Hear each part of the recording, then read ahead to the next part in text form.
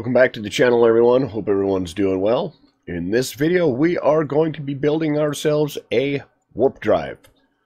Now, this is, it's been called a warp drive. You can call it a warp drive, you can call it a star drive, you can call it a quantum drive. But we're going to try and I'll show you the basics of how to build yourself a quantum drive or a warp drive, however, whatever you want to call it. So we're just going to start with a basic space seat here and a couple of our 2x4 squares. And we're going to throw a servo and another servo. We just want to set these servos so that they're rotating in towards each other. So if we're looking at it from the front here, we want this one to be rotating in red. So we'll set that to space. We'll get rid of D. We want maximum speed, maximum angle, and we want it to hold position. This one here is going to be on the green, rotating inwards. Now, I'm not sure if this is some kind of a play on the torque, or if this is just a weird function of the quantum rudders, but this is how they behave. I've tried it with helicopter blades rather than the quantum rudders, and it has zero effect, so I'm assuming it's a property of the quantum rudders themselves. So once we have a setup like this, our servos are set to rotate inwards towards each other. We're just going to drop a deuce right on the end here. One on either side. We only need one for now. Again, we're just keeping minimum weight. And our quantum rudders. So let's just put a quantum rudder on this side, quantum rudder on that side. We'll copy these over to this side, like that. And then we'll hold down left control, double click here, select all of our quantum rudders. And we want to remove all of the controls. We want to set strength to maximum, turn rate to 0. And there we go. There is your quantum drive. So we'll hit space. Woohoo! Look at us go, eh?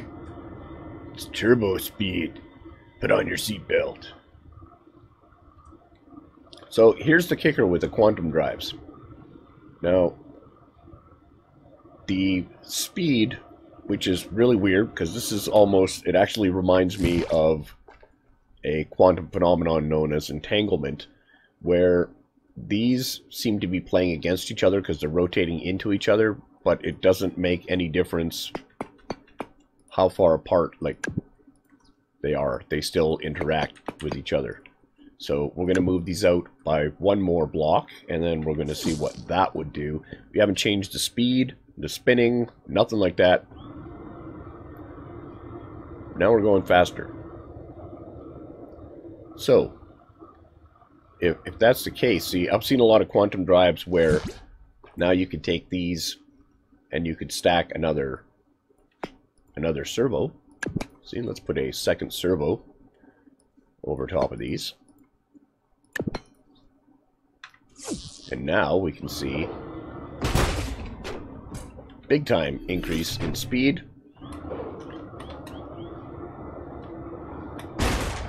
We might need some gyro stabilizers on there just to keep us from nose planting into the ground.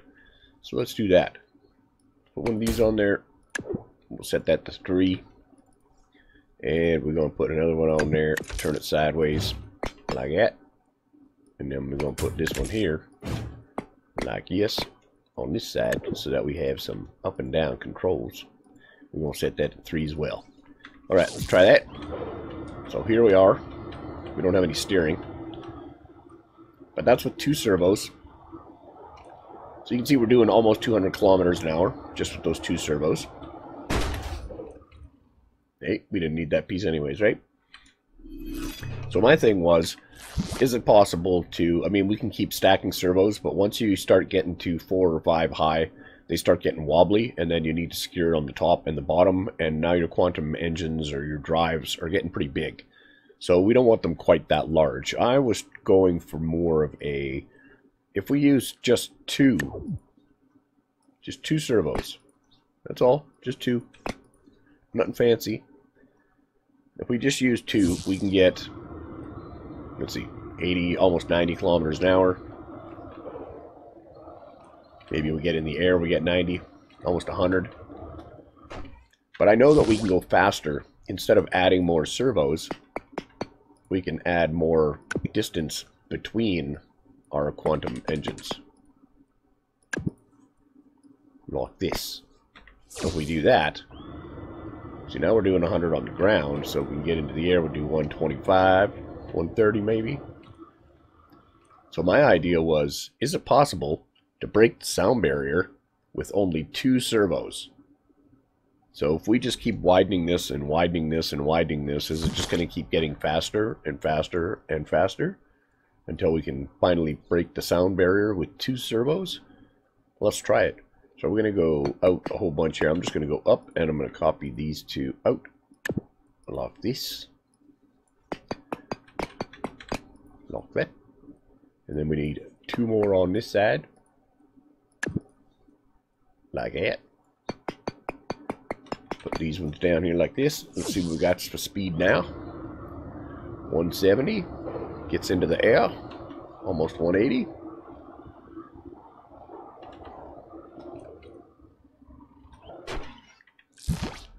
Alright, let's make it a little wider, shall we?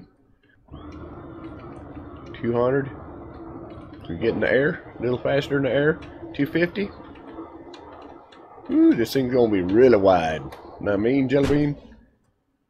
Alright, and also remember we have 0 aerodynamics on here, right? Like we're just pushing against this flat edge. So let's see, just for gigglies, if we just put some slope on the front. How much difference does that actually make?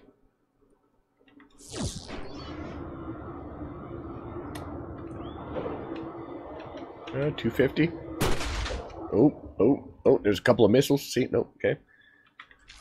Alright, well that helps a little bit, but it would actually be more advantageous to have a little bit of weight out the back. Seeing as how our propellers want to push us downwards. They're slightly above our center of mass.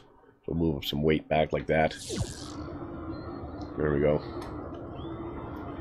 Can't get in the air now, but I'm not too worried about getting in the air. We're still around 240, 250. Alright, let's make it a little wider. Alright, let's see what that does. Hot diggity, over 300. It sure would be nice to get in the air, see if I can get a little bit more speedy in the air. Here, we lift that up like that, so I can lift the nose. Oh, it didn't like that. It did not like that at all. Maybe a little bit longer tail. A little bit more weight at the back side. And maybe we're going to put vertical stabilizer so as we can keep going straight. Straight is always a good direction to go. Here we go. So we're about 300. Did not go. Hey, settle that. It don't want to stay in the air, man. That's all right. All right. Okay, so we're at like 300. Wow. Okay, let's make it wider. All right. Let's see what we got. 400. Well, I'm surprised this thing just isn't snapping in half already. Okay, so we got to. I got to put a little bit of lift on here. Keep the back end down. So to do that, we just gonna put an upside down wing. Modular wing. Upside down. One here, one there. There you go. Now it's probably just going to want to go straight up in the air. Nope. Alright, we're going straight. We're tapping 400. Oh, and our servos are starting to behave weird. Very weird. They're no longer connected. Look at that. They floaty. Oh, look at that. Hey, edge of a map. Yeah, I don't know if we're going to be able to do this with just 2. So if we're doing 400 at... Watch this. This thing's just going to explode into 1,000 pieces. Let's just try adding one more servo on either side. Ooh, this is going to be bad.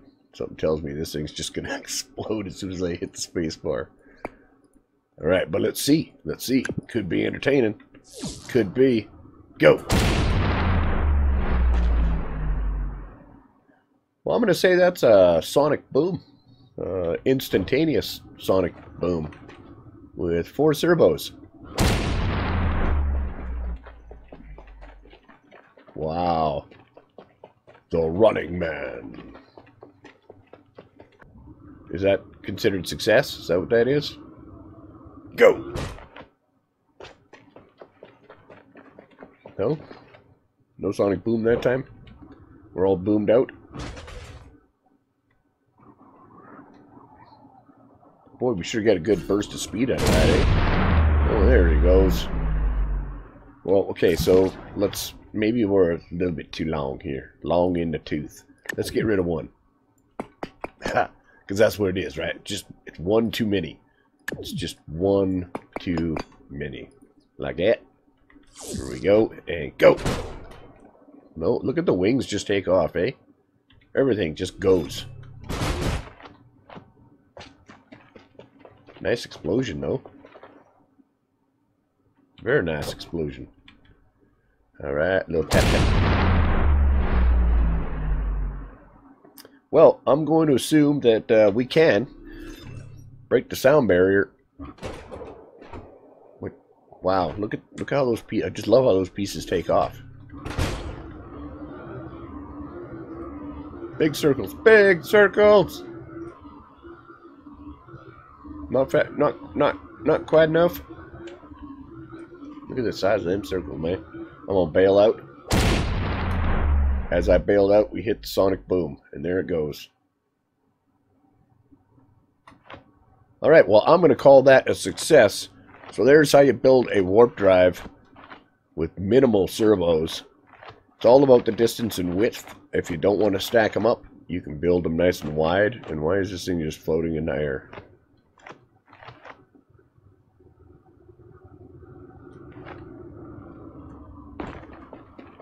There we go. Groovy. Alright guys, thanks for watching. Hope you enjoyed it. Hope you learned something here. Go build yourself a warp drive and have some fun. And we will see you in the next one. Ciao.